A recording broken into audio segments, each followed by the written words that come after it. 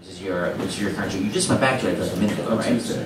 Okay, so how did the whole thing start? You and Dina were like, we have to work together again no matter what. No, I mean, I knew Tom and Brian from Next to Normal days because I did early versions of it. Playing whom? The Doctor. Which I always thought I was really young for, but, you know, I was grateful to work with them because I thought they were great. And I met them before. We did, Brian wrote the book and the lyrics of a musical version of The Wedding Banquet that I did a couple readings of. I love that movie so much. Yeah, you ever see that movie? Wedding Banquet is about a Chinese guy that's gay, and his parents don't know, and they live in China, and they keep trying to get him married, but he's actually gay, and then finally they come over, and he sort of has to come out to them. It's an amazing independent movie. So you played his American boyfriend? No, I played. I think there were roles invented for the show. I don't think they're in the movie. This gay couple, and Jerry Dixon played my boyfriend. Stop working with the same four people. Branch out.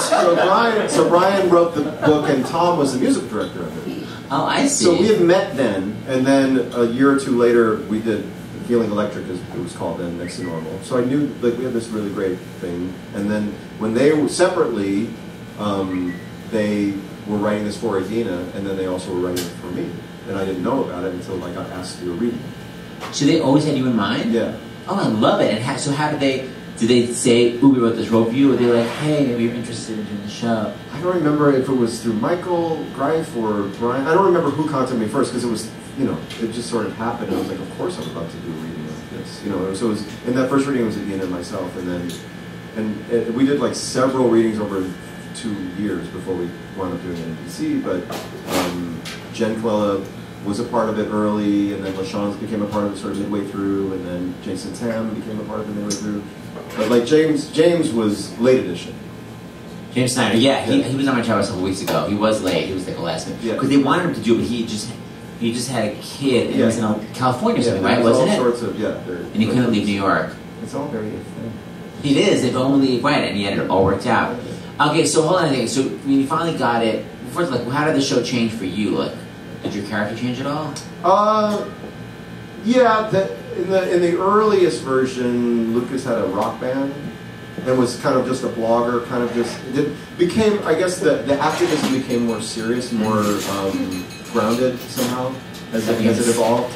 I think they were always a little conscious of trying not to infantilize him or make him sort of juvenile in some way, like to make him, you know, working in a legitimate way towards something that mattered, and it wasn't just him being kind of, you know, a flighty liberal. Yeah, you know what I mean. I think that was very important to balance against Josh in some way. You know what I mean? Like, yeah. Because Josh is a serious surgeon, and Lucas should be serious. I mean, there was some of that. It just seems so like obvious when you see the show, like, oh, of course you should be that. So we can see how shows evolve. That they didn't know that at first, but it totally makes sense. You should be an activist. Also, it's so anti what Adina. I think you guys have seen the show. Spoiler alert: he's in the show. Okay, got it.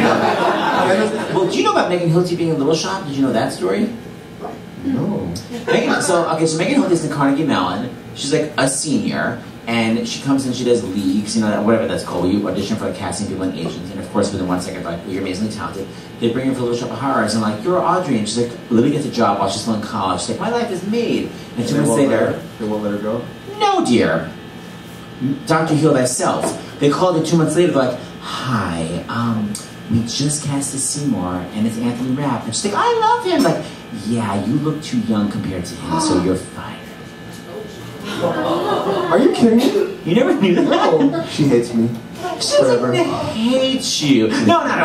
She totally got it. They just didn't have a Seymour then, and she was literally 22. And it would have looked too crazy. Wow. But I can't believe she never told you that. No, I never. I'm sorry.